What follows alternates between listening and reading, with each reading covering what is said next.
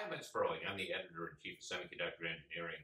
I'm here with John O'Donnell of yieldHUB, who's going to talk today about using data, and in particular, large quantities of data for yield management and also reliability in semiconductors. So, John, we've got lots of data these days, more than we've ever had before, coming out of the fab, out of the devices themselves.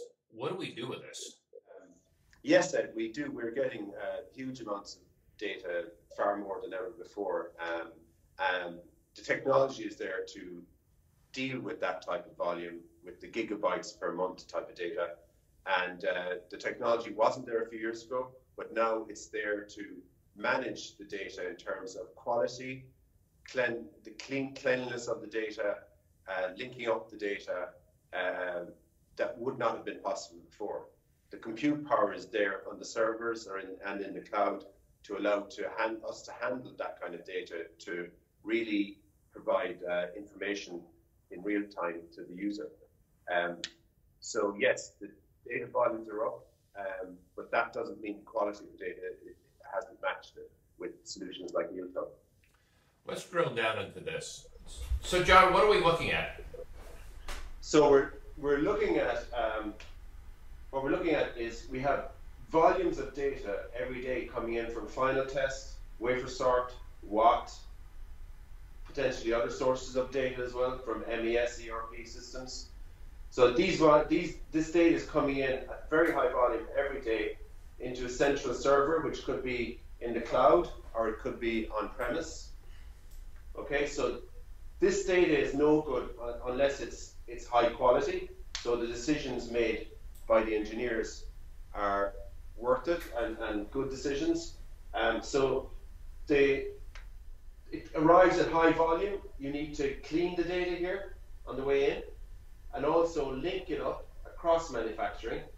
So these sources of data are no longer silos, they're linked up, and the value of linking them up is that you can see correlations from watt right through the final test. But to be able to do this in real time, extremely fast, and without somebody being involved, so this is done by the servers.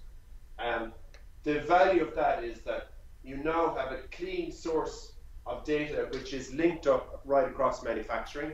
So this helps in areas such as traceability, yield improvement, and ultimately quality.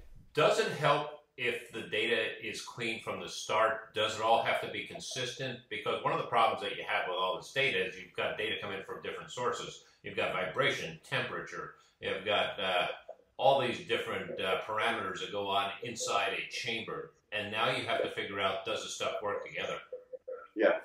Yeah, it does help if the data is consistent and clean at the start, but any system like yieldHUB should allow an engineer to be able to clean the data afterwards as well. If the data is of a consistent format, it makes cleaning the data a lot easier. There are rules which need to be followed maybe at the operations level in the factory to ensure that the data can be cleaned and consolidated later on. You always have to allow for mistakes which can be fixed by an engineer who knows the products very well. So what you're doing here is taking a lot of data and adding a level, and machine learning, and adding a level of domain expertise into this that is separate as well, right? Yes, and indeed, there is another dimension which I need to mention as well. So down here we have, it's very important that engineers and experts also add their knowledge to the system. Okay, so you commenting on data, uploading documents which such as data sheets, etc., to the system. So contextual data related to the products should be uploadable and should be part of the system for the best decisions to be made, and to keep the ability to keep that knowledge online and available for the next time there might be a problem of similar nature that happens right now. So if something is spotted here by an engineer or by the system here automatically, be it machine learning or whatever, or human, the system needs to facilitate the learning of that. So the next time a problem arises of a similar nature, that it's fixed far more efficiently. So the knowledge coming in and being able to comment and add knowledge that's retained in the system is critical for more and more efficient analysis and solutions to yield and reliability down the line. Okay, so this is commenting, uploading documents, uploading images, all tied in contextually to different problems that have been solved. That's really critical. What happens when you get multiple chips in a package? So now it's no longer just a single chip that you have to worry about. It's also how they're put together in a package. It's the each one may have been developed on a completely different process. Absolutely, completely different process. In some cases, a different foundry. And so the linking up the data here, linking say from the package, which like multi-die package, to the right watt data is critical, and that's supported in a system like yieldHUB.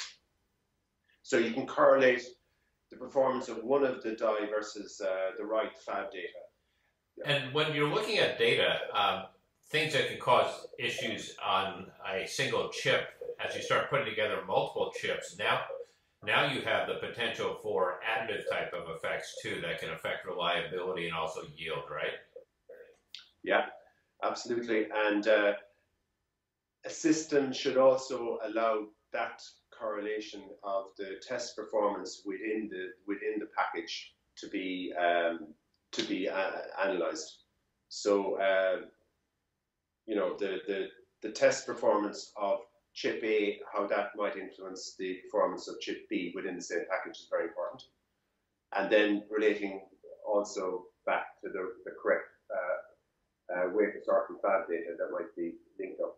So absolutely, one chip may have an effect, but you need to have that in your analysis system to be able to cover that. We're finding that the quality requirements of industries other than automotive are being influenced by automotive, and that more and more the reliability of chips will be very close to automotive, even though not automotive end market for those chips. So yeah, automotive has been a driver for higher reliability, and we're seeing requirements from our customers to include outlier detection and quality improvement. That is definitely coming from the automotive sector or automotive requirements in the past. Yeah. So traceability has come in primarily from, what is it, ISO 26262 has driven a lot of this. Semis behind this in an industry-wide type of standard where they're trying to get some single device traceability. How does that fit into this picture? Yeah, so the data coming in on this side, especially say for final test wafer sort, allows a unique code to be assigned to each die. Okay, and that unique code is stored on a database system like yieldHUB. If there is a customer return in a few years' time, that code will allow us to identify exactly how that chip behaved in manufacturing. And not only that, also identify chips that behave similarly to the problem chip in manufacturing throughout the manufacturing of that product.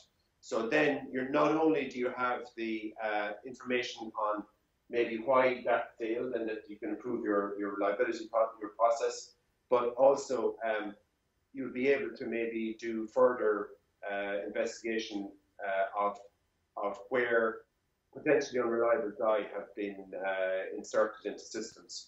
So it gives you more, so a system like this should be able to really help you solve reliability problems. This goes beyond just automotive, right? So once we get all these ideas in place, once we can establish all the data, now we can use this to start adding reliability into a lot of other chips, even those not developed at the most advanced nodes.